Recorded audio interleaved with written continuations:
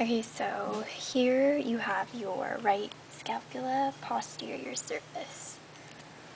And you have your spine, acromion or acromion process, coracoid process, and then your neck, the lateral border, medial border, and then you have your supraspinatus fossa, your infraspinatus fossa, superior border,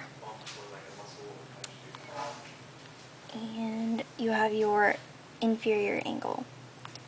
And then the lateral view, you have your glenoid cavity, your lateral border, your acromion process, and your coracoid process.